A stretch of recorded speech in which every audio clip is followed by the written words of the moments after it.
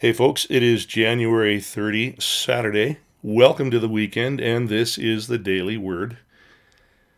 Back in 2018, a year and a half before the COVID crisis hit, my latest book, The Last Great Outpouring, was released. I'm going to hold it up and, whoops, had it upside down. There you go. The Last Great Outpouring. Most recent book that I've written.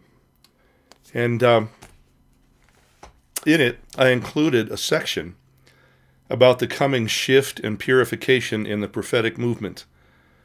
I didn't know that the prophetic shaking that's unfolding now would be happening. So what I'm including today is adapted from that section of that book. In that book, I said that a cleansing of a lot of what has been impure was imminent and was already underway. That's long before COVID hit. It was before the election campaigns began. I said that it would include a changing of the guard.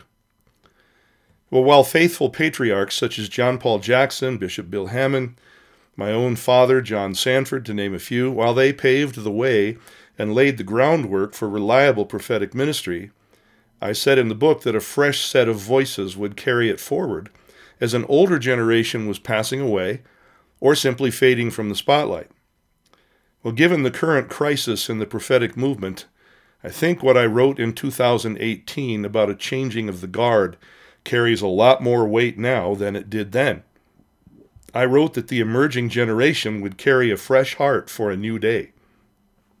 I wrote that they would speak more from humble intimacy with Jesus and from a pastoral spirit than from a concern for gifting. Their words would flow more from the heart of the Father than from any felt need to prophesy or build a great ministry or stand on anybody's stage. I wrote that more than developing their gifts or even delivering prophetic words, they would seek oneness with Jesus and his nature. That they would pursue rest in relationship with him more than being supernatural. Those earlier pioneers pointed the way with an emphasis on character, an emphasis on the cross, an emphasis on biblical grounding. But those foundational core messages were too little heard by too many. And actually, they applied to more than just prophetic people. What we're seeing developing now, and what we're about to see, is a weeding out and a refining that cuts to the core of our character and takes us back to the cross of Jesus Christ. The need to wow the body of Christ and tickle the ears of men has to give way to a hunger to bow before the King of Kings, broken by his love and faithful to his words, regardless of the fallout. As a result, these emerging prophets will release into the people of God a deeper level of life than we have known, as well as a sense of liberty and holiness that's both life-giving and free of condemnation. Older guys like me, whom God allows to remain, some of us perhaps, maybe like myself, late maturers in matters prophetic, hidden by the hand of God until now, we older ones will inherit a calling to father the coming movement. The heart of a true father wants to see sons and daughters grow into greater things than he could ever attain. Those up-and-coming ones that we sow life and wisdom into may therefore carry greater gifting and walk in a higher level of revelation and accuracy than we who are called to be fathers have known. But so did Elisha exercise a greater level of raw anointing than did his spiritual father Elijah. So what if those in this emerging generation become better known than those of us called to father them? What if their books sell more than ours? What if they stand before thousands as we merely watch and pray? Can we walk in the kind of humility that rejoices to see others gaining notice and recognition for their full-grown wisdom and the revelations for which we sowed the seeds in hidden places? Will our hearts swell with pleasure and pride in their advancement? Or will old wineskins and unredeemed elements of character and ambition and insecurity disqualify us and hinder us from delivering and releasing the fullness of the treasure God has entrusted to us for their sake? When those younger voices confront abuses and imbalances in prophetic ministries, will an older, more established prophetic community receive and judge their words on the basis of the humble spirit in which they're delivered and the soundness of their biblical grounding? Or will there be rejection and backlash with cries of, "Who does that young guy think he is, correcting and rebuking major internationally known ministries?" Will we, as the body of Christ, be willing to allow for mistakes in the process of growing and maturing? Or will we tear them apart for those mistakes, as we've seen too many doing today? The Apostle Paul told young Timothy not to allow anyone to look down on him for his youth, but rather to exercise the gifting, the anointing and authority imparted to him through the laying on of Paul's hands. Will an older generation need to be exhorted regarding the flip side of Paul's admonition, so that in fact the older generation does not despise the younger for being what I might call chronologically handicapped? Paradoxically, the higher calling carries us to lower places, and that is part of the shift. In the economy of God, we rise above by coming under, becoming the first by becoming the last, by humbling ourselves. By serving, we rule and reign, while we store up an eternal reward in heaven that never fades or dies away.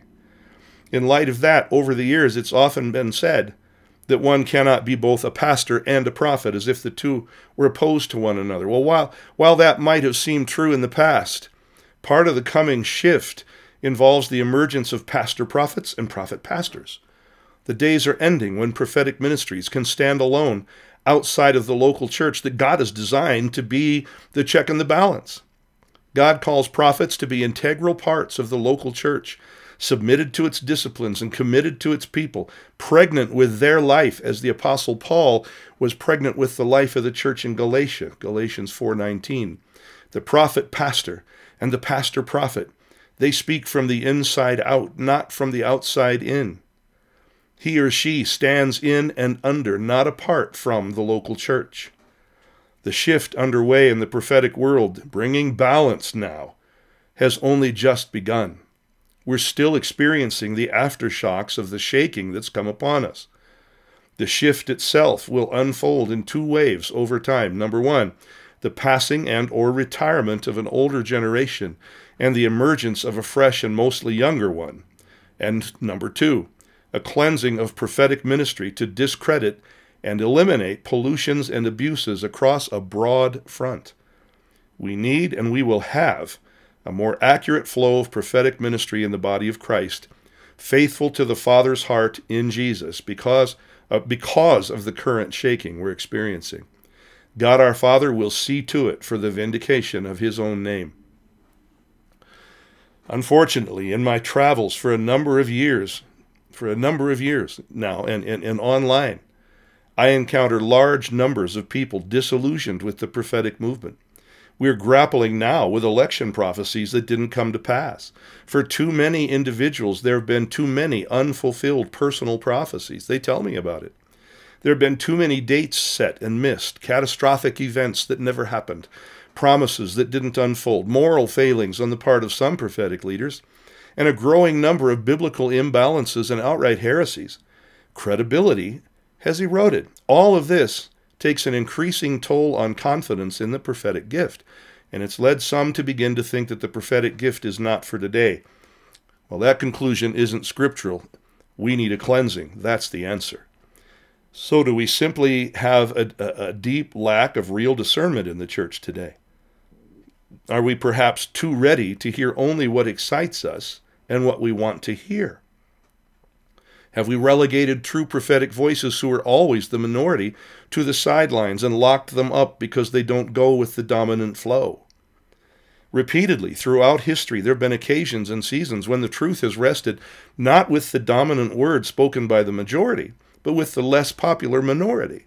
It happened in 1 Kings 22 when Micaiah stood alone with the accurate word from the Lord against 400 other prophets who had different opinions, and they threw him in prison for it. So, this minority, they're seldom respected or well known, sometimes until after their deaths. They threw Jeremiah down a well. They disregarded his words. Elijah was called the troubler of Israel, and so it went. Well, maybe we need to stop listening so intently to the popular voices who speak with the mainstream and whose words we love to hear. Could it be that a purified remnant speaks a plumb line word that doesn't win them the platform of widespread popularity? Can we discern the Word of God in a hidden but emerging generation of prophetic voices who might not speak what we want to hear, but who certainly speak what we need to hear? And in doing that, might we be more edified and more prepared for the glory to come in the midst of a gathering darkness? Well, that's it. I hope to see some of you in church tomorrow if you're in the Denver area. And in any case, have a great weekend.